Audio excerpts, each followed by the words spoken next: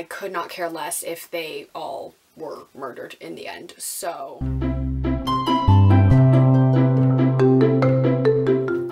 hello everybody, it's your girl Jay, and today I am here with my April wrap-up for 2024. I read a total of 13 books, and I've already talked about the first 6 that I read on my channel, so if you want to check out those, the link will be down below. But these are the next 7 books that I read, so without further ado, let us get started. The first book that I have is The Darkroom Etiquette by Robin Rowe, and I gave this a 3.5 out of 5 stars. This follows 16-year-old Sayer Waite, who is very, very popular and essentially untouchable. But then he is kidnapped by a man who tells him that his entire life has been a complete lie. And it's essentially him trying to cope with that. This was a super interesting read, and I was hovering between giving it a 3.5 and a 4, but I did ultimately end on the 3.5 rating. I listened to this book on audio, and I definitely think that that is the way you should go with this story. I personally have always been interested in Stockholm Syndrome. I wrote a paper about it in university. It's always just been very fascinating to me. This book focuses pretty heavily on trauma and traumatic experiences and how the human brain deals with those traumas.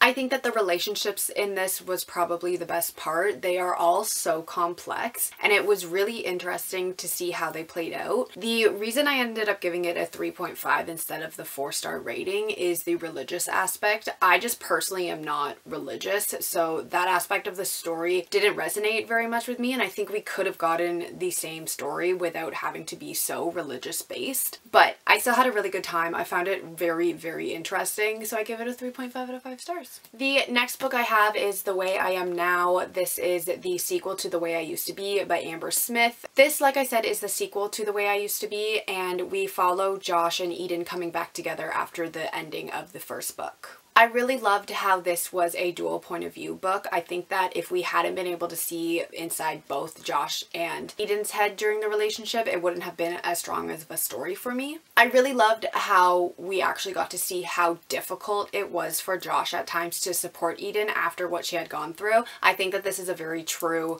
depiction of what an experience like this could be for somebody. I did like the relationship for the most part, but I do think that they were very codependent on each other. I just personally think that Eden treated Josh very poorly at times, which I understand was because of what she went through, but I don't think that that made for a very healthy relationship on either of their parts. I absolutely hated the third act drama in this. I obviously understand why it was there, and I too would be very angry in that situation, but it just kind of felt pointless for their story. But that's just my opinion. I do really like how it ended though. I think that it was a very satisfying conclusion to Eden's story, so I gave it a 4 out of 5 stars. Next up, I read Darling Rose Gold by Stephanie Warbler. I gave this a 4.5 out of 5 stars, which is very disappointing because years ago I made a 5-star prediction video and this was on it and it was a 4.5. It was so close, but besides the point. 4.5 is still a really good rating. So this follows Rose Gold Watts, who for the first 18 years of her life, she believed that she was very, very sick. No doctor could figure out what was wrong with her, and then she discovers that her mother, Patty Watts, had actually been poisoning her, so she decides to testify against her in trial. Her mother spends 5 years in prison for her crime, but she has always been adamant that she is innocent. Rose Gold has tried to move on with her life, but now Patty has been released from jail and she needs somewhere to stay, and asks Rose Gold to live with her and her baby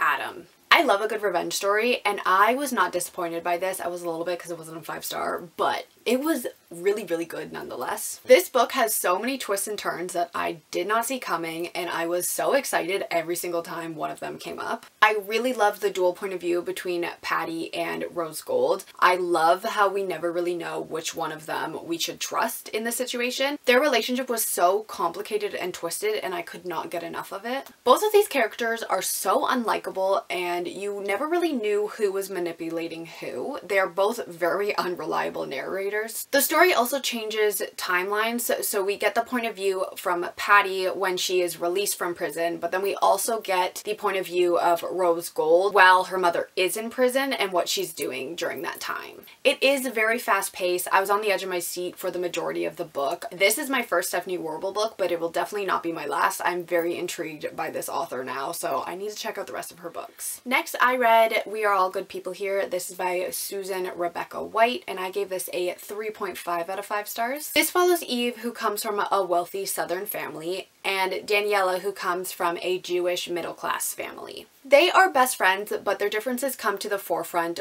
during Rush Week in the 1960s. They each move on to become a part of the civil rights movement in their own way. They later come back together and reconnect when one needs the help from the other to get them out of a very difficult situation. I do think that this book was rather boring in the first half, but it definitely does pick up pace in the second half, and that's when I became invested in the story. This is an extremely character-driven book, and it was definitely a roller coaster for me. At times, I did not like either Daniela or Eve, but then other times I really liked both of them, so it was very confusing in my mind. The book follows some pretty difficult topics such as racism, anti-Semitism, inequality, and social injustice. I really liked that both girls believed in essentially the same thing, but they took such drastic different paths to fight for what they believed in. I also thought it was an interesting avenue to continue the story through Daniela and Eve's daughters. Overall, I do think that it was a pretty thought-provoking book, and I ended up giving it a 3.5 out of 5 stars. Next up, I have Rogue Princess. This is by B.R. Myers, and I gave this a 3 out of 5 stars. This follows Princess Delia, who must pick a husband in order to save her kingdom, but she dreams of falling in love and connecting with somebody on a personal level. She decides to avoid this fate. She is going to run away and steal a spaceship, but little does she know that this spaceship she takes has a stowaway. As she gets to know Aiden, a thief who just wants to escape his life, sparks fly and they hatch a plan to be together, and it's kind of the story of that. I'm a big fan of fairy tale retellings, so a gender swap Cinderella sounded very appealing to me, but unfortunately I do think that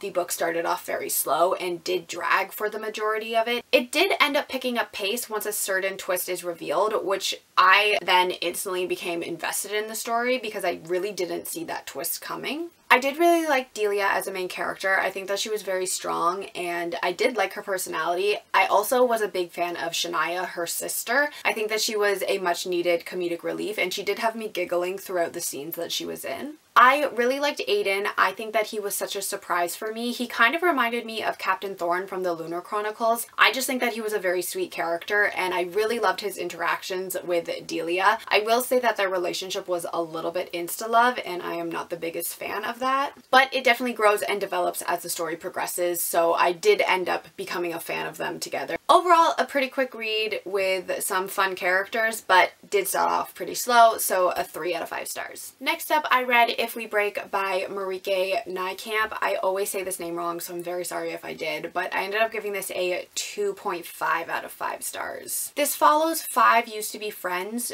who decide to spend a weekend in a cabin in Arizona to play a final round of a role-playing game they all created before they graduate. There is a murder mystery that they need to solve, but things quickly turn a little bit too real when they start to be picked off one by one. I really wanted to love this, but unfortunately it fell a little bit short for me. I'm starting to think that maybe this author is not for me because I don't think I've ever rated one of their books higher than a 3. Might be giving up on them, but I just couldn't get behind this. I didn't understand why this group of friends even tried to come together for a weekend because their relationships were just so frayed at that point. It just seemed a little bit silly in my head. There was just way too much drama in this and it just got to a point where I could not care less if they all were murdered in the end. So it was a very quick read. I read it in one sitting, but I do think that the murderer was fairly obvious right from the beginning of the book, which also brought my enjoyment down, so 2.5 out of 5 stars. And then the final book that I read for the month of April is Black Girl Unlimited by Echo Brown, and I gave this a 4 out of 5 stars. So this follows Echo Brown, who is a wizard from the East Side, and this is essentially her learning how to wield her magic. I really loved how this was semi-autobiographical, and it was essentially outlined as the life lessons that a young wizard must learn. It follows the author Echo Brown through her life from the ages of about 3 or 4 to 18, but it throws a magical realism spin on it.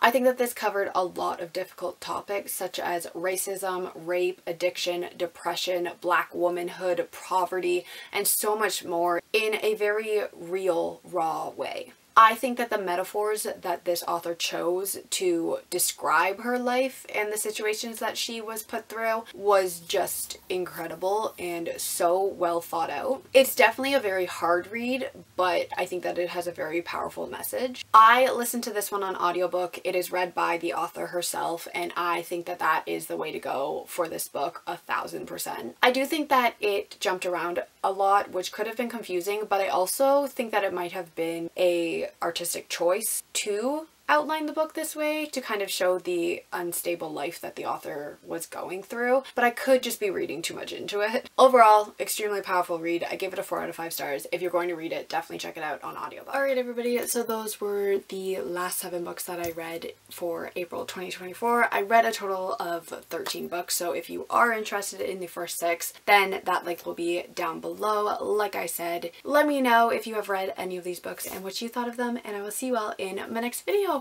Goodbye!